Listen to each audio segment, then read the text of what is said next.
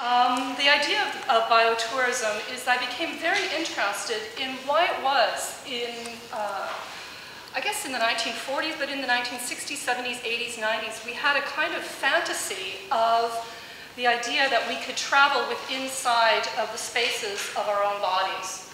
Well, why at this particular moment when science and medical science is moving to this more micromolecular scale, that we're still hanging on to this kind of anatomical figurative body that has recognizable landmarks and body parts that people feel they can visit. I'm not just studying this. I have become a biotourist.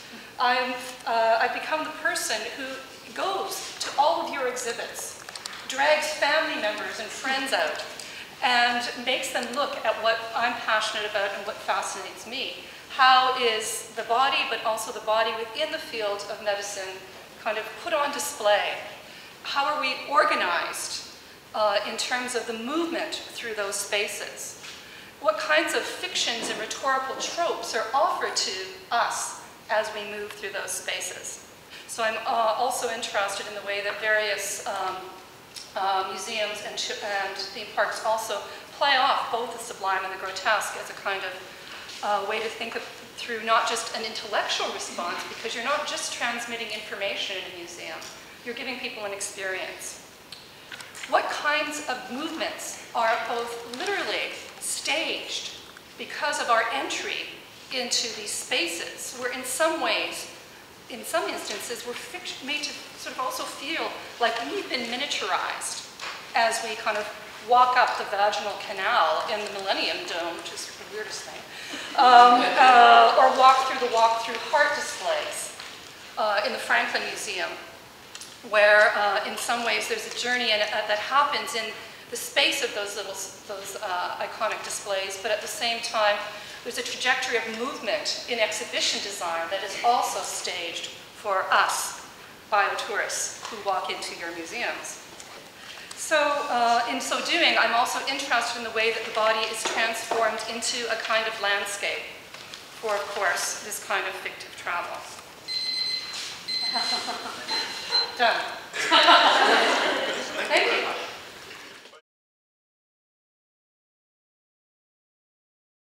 It was very interesting for me, the problem of the scale.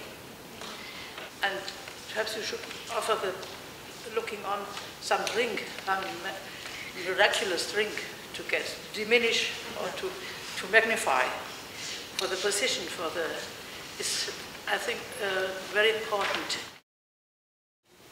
Beyond the lowly curator, there is the distinguished advisor, the anatomist, the doctor, who has been inspired by their textbook.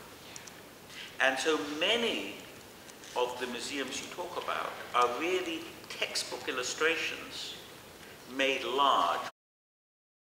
But I actually wanted to make more of a comment. It seems that your four lectures are bringing back a Renaissance conception of anatomy, almost literally, because if you read Vesalius and his De Fabrica, he lists the reasons why anatomy is important, and the idea of sort of anatomical knowledge in medicine only comes in at a fourth place, I think. And the first one is to sort of forsooth marvel at the handiwork of God, which is exactly both the scale issue, the microcosm, macrocosm, and then you have this notion of the sublime and the grotesque. Because I think these TV dramas, which are watched by many people, raise certain expectations in aesthetic expectation also when they go to museums, and how far communication studies or people who deal with it, how do you deal with these kind of different forms of aesthetics, which are very easy to do on TV, but of course very difficult to reproduce in a museum with objects.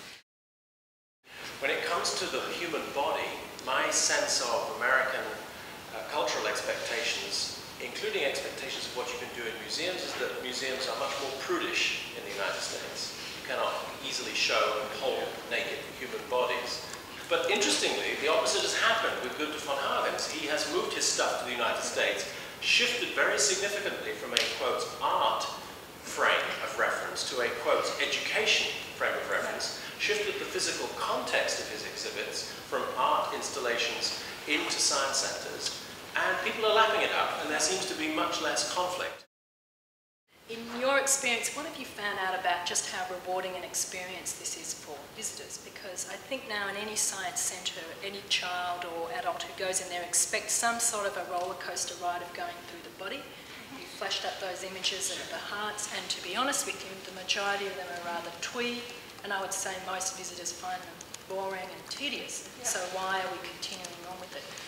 Your opinion?